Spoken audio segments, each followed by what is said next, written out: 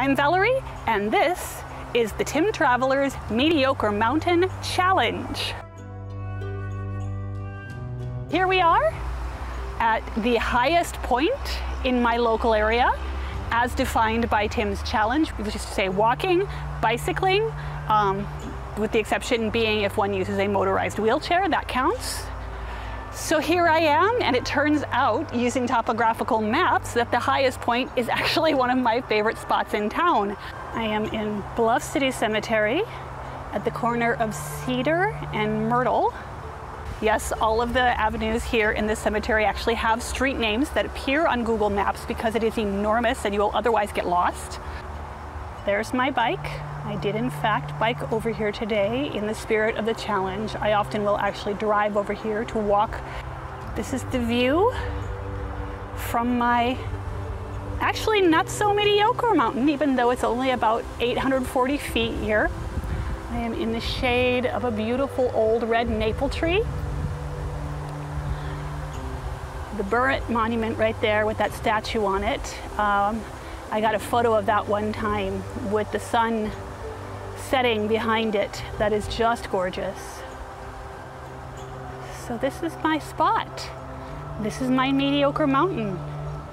It's no Montmartre, but it is open every day.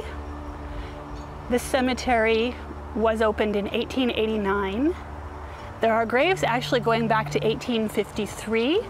They were moved here from the Channing Street Cemetery, which is now site of a park and Channing Memorial Elementary School, about which many tales are told of hauntings and such. There's only one actual grave remaining over there, although archaeological digs have found a few others over the years that got missed and not moved over here to Bluff City. One of these days I'll do a proper exploration video of this most wondrous place.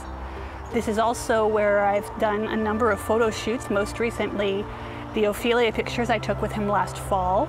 I first shot with Mike over here in the fall of 2008. I actually did a vlog of one of the group photo shoots that we did over here one year. I'll put a link to that at the end in my end screen. I will also put a link to the Tim Traveler's challenge video for the Mediocre Mountain Challenge.